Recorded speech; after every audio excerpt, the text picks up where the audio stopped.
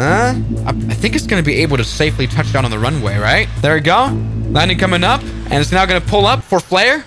Now, if you are a millionaire and you're looking for an airplane to fly your family around with, then the Cirrus Vision Jet is probably a very good candidate. Yes, look at my Microsoft Flight Simulator 2024 family. It's not very big yet, but you can carry around 6 passengers with quite a lot of space. Although you have to kind of make sure that you have a very thin wive, because the Cirrus Vision Jet is not very performant-y. I mean, okay, you own a Cirrus Vision Jet, so you probably do have a thin wive anyway. I mean, I lost a race in this airplane because it's not necessarily fast.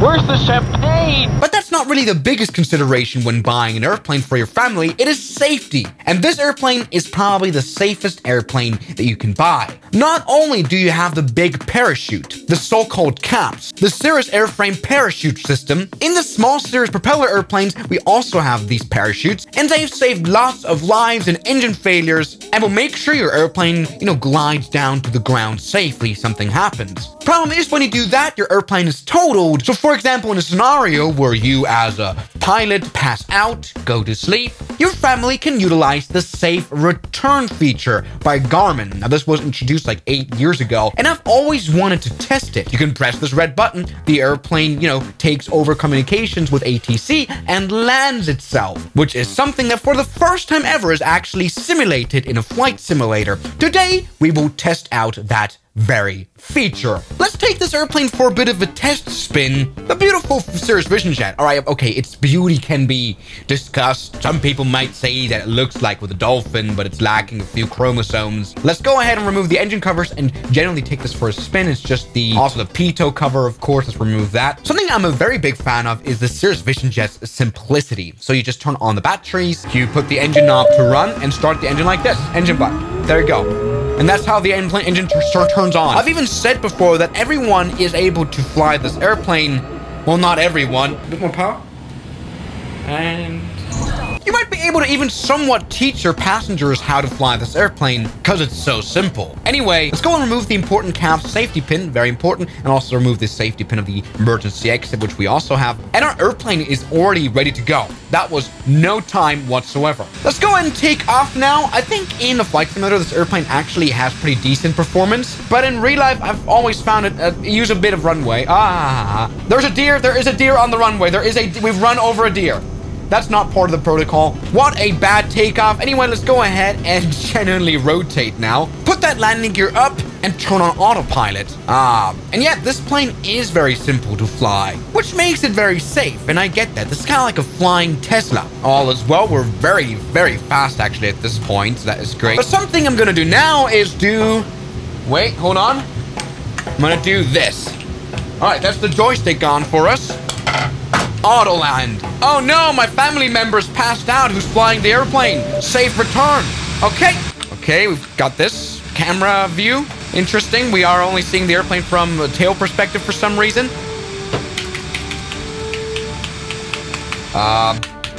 Let's try to get back into the cockpit. Come on. Oh, come on. I really wanted to test this out for the first time. Okay, this is not going as planned. Anyway, we have the emergency AUTOLAND now on. For some reason, the Microsoft Flight Simulator kind of breaks.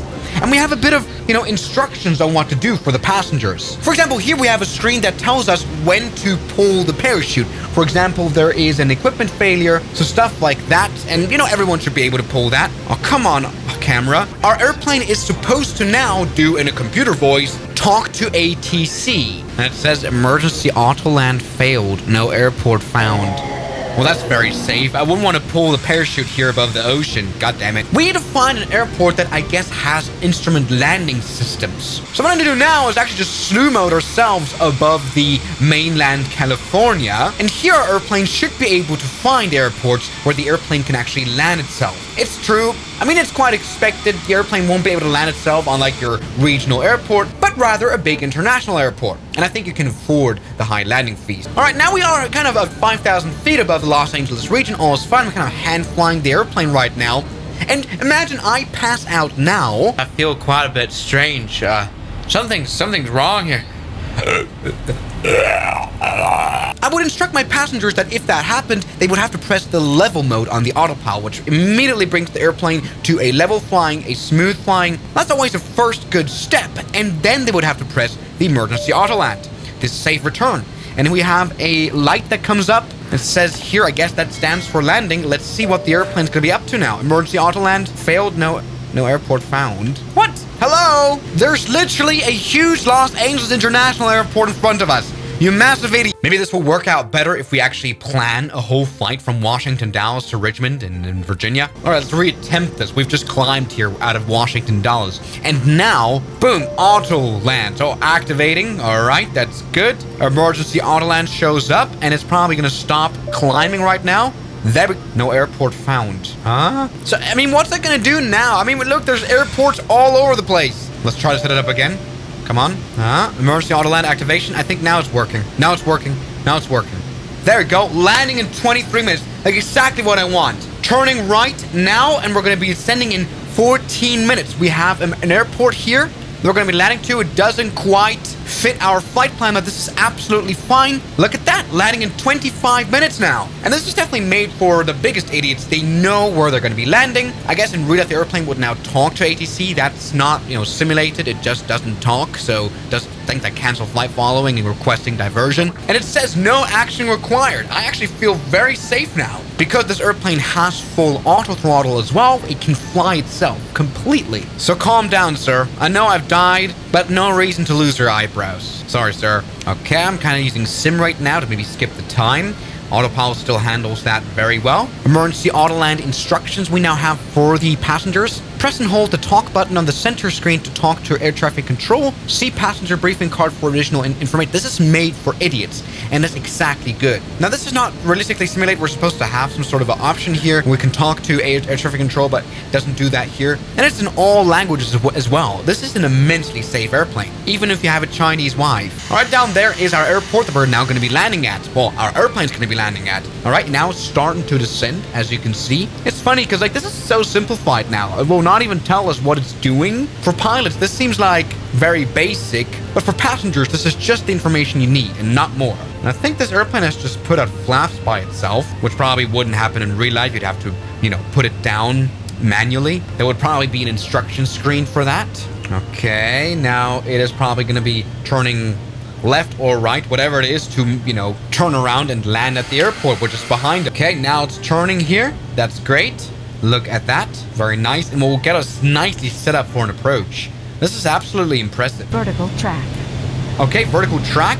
That means the airplane knows that there's a runway there and it's going to follow that glide slope down to it. Take a look at this. Okay, now it's starting to descend towards the runway. Okay, we now would have to talk to ATC in real life to say, hey, we're coming in, but I'm pretty sure you already know of our arrival. Okay, now I wonder, okay, now it's automatically put down landing gear and flaps. So that the flight simulator does that automatically. And once again, in real life, there would be a screen that shows, please put down the landing gear right there. And this is ever so exciting. We're now coming in for a landing. And I think we're looking quite all right on the glides. Everything is looking, this is looking better than a normal Swiss Air One stream flight.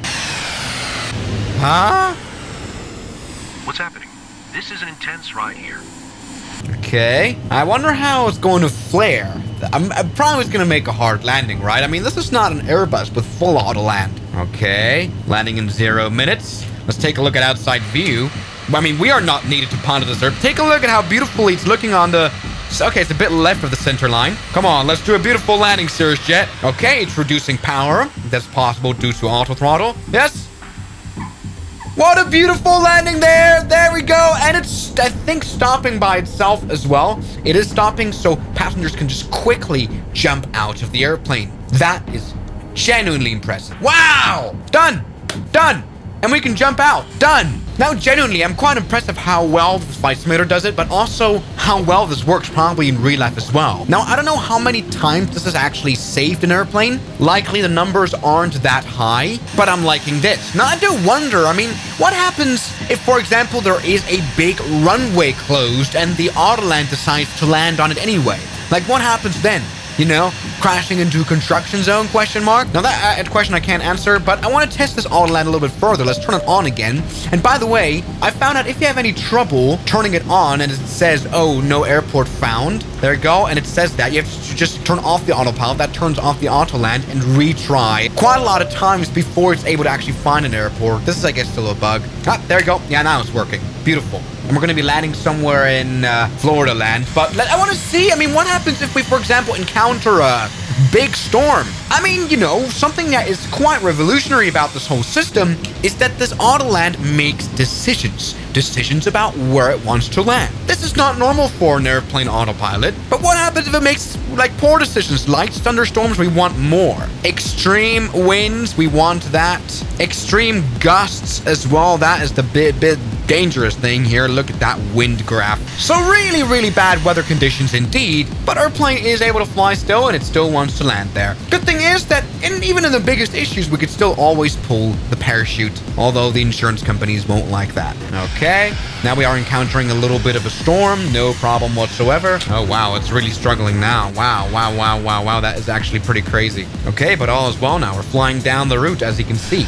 This is looking very promising. Okay. Yeah, it's got vertical track. It's going to be landing itself. We've got... Oh, my God. That was a lightning strike right next to our airplane. Okay. We're going to be landing soon. The autopilot has not put out the landing gear just yet. Although we're going to be landing like in a second or two. Also, we are quite fast. I'm not liking that. Oh, no. Okay. Now it's put out flaps and landing gear. Never mind. It does that all automatically. Okay, airplane flies nicely. The ocean down there looks like a bit of a mess. Runway's right there. It's to the right of us, but that's fine. We've got quite a lot of crosswind. In no way the AUTOLAND is going to be able to grab the landing to bring us down to the runway. Probably will end up in the grass, which still isn't actually bad. Okay, look at that. Now runway's right there. We're a bit left of the center line, I feel like. But it's not my problem. It's your airplane, Cirrus. It's yours. All yours. You can land her now. You can try, at least. I think it's going to be able to safely touch down on the runway, right? There we go. Landing coming up. And it's now going to pull up for flare. Let's be honest. That was not bad. Now it's probably going to run off the runway and run over a few taxi signs. Or maybe just crash into a hangar. But this is very, very crazy situation. We've got crazy winds going on. All right, the plane is crashing. But that was genuinely impressive still. Let's just ignore that. Oh, yeah, okay. A little Cirrus happens. But anyway, I haven't talked about the most extensive safety feature this airplane has, and that's obviously the parachute yet. We might want to hop onto a flight now. Now, I know quite a lot about the Cirrus parachute now. Let's attempt to take off here. All is good. Let's climb to around 1,000 feet. It's interesting. You really don't need much altitude to actually put out the parachute. 1,000 above ground is definitely enough here. I think the minimum altitude for the Cirrus Vision Jet is 1,000 feet. So this is pretty good. Now we are a little bit fast already. I think the maximum speed is around 150 in this airplane. So let's go ahead and reduce the speed. Oh, no, wait, hold on. We've got a bigger problem even now. Engine stopped running. Oh my God, engine failure. No more engine power. We've lost the engine. Huh? Wait, we were supposed to have lost... Let's turn off... Huh? Our engine is still alive. We are now at proper speed, so it's time to pull the parachute now. And this is actually quite realistically done. You have to, like, push this out and then pull all the way to 100%. You would, in real life, need to pull a lot of force down here. There we go. Which is quite a lot of pulling you have to do. Yes, see this? In real life, you have to really pull with a lot of force. Wow, we're upside down now. Gee, oh, wow. Uh-oh. Hope we're not going to crash into the ground here. Oh, yeah, there we go. But it's caught us now, and we're now nicely descending down. In fact, we're almost floating at minus 500 feet per minute. This has gone absolutely well. I think in real life, we would have to put the landing gear down. And this was actually quite a good caps landing right there. You could see that was pretty hard. Let's be honest, landing with a parachute is not ever smooth. Touching down with a parachute feels like falling down from around 4 meters, so it won't be smooth. But you know, the Cirrus airplanes, they have special seats that are supposed to reduce the impact on your body, and so no one has ever died in a parachute deployment scenario. In fact, it saved a lot of lives, north of 170 people, including the CEO of Walmart. So there you go. This has worked pretty well. I really like the new parachute. I know the animation is a little bit goofy, but this is a nice way of demonstrating it. Yes, of course, it yanks back your airplane, but this is why you're supposed to keep keep a very low speed, a slow speed, and then you land smoothly. Everybody, the safest general aviation airplane's probably made by Cirrus. And if your pilot passes out, you don't even have to have a full loss by turning on AUTOLAND. Even though, I mean, the main loss will probably be your pilot. Even though if you're flying a Cirrus jet, you probably have a very good life insurance, so wife is happy. Everybody, thank you guys so much for watching this video, and I'll see you guys in the next one. As always, good night. And a special thanks goes out to my members, my supporters, Guns Killer, R27, James Duram, That Dude, Anime Gods of Gaming, Derek, Insider Plane, Nishijutsu Finder, Professional Jamal, Ryland Williams, and New the York. You've got beautiful names.